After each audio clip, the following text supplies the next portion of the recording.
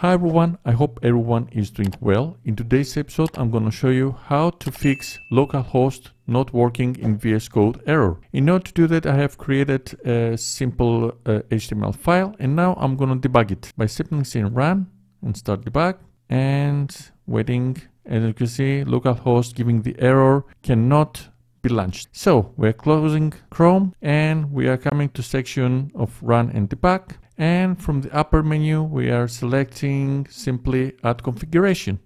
We are saying Chrome launch, saving. We're coming once again to run section, start debugging. We're waiting and not working, still not working. So we're closing this. And now we're coming to the folder that we have created the HTML file. And as you can see now, we have the .vscode folder. We're clicking this and we are deleting this file. Okay, and now as we have deleted .vscode folder inside our project folder, we're coming once again to debugging section and we say create launch.json file for Chrome, simply like that. And we are going once again to upper menu. We're saying start debugging. And as you can see now, our HTML file is running smoothly. Or as another option, you can come down right section and say go live. And now, as you can see, everything is running smoothly. So the video was like this. I hope you like this video. If you like it, please give a big thumbs up. And if you're not subscribed to my channel, please subscribe in order to see more future content. Until the next one, have a nice day. Bye bye.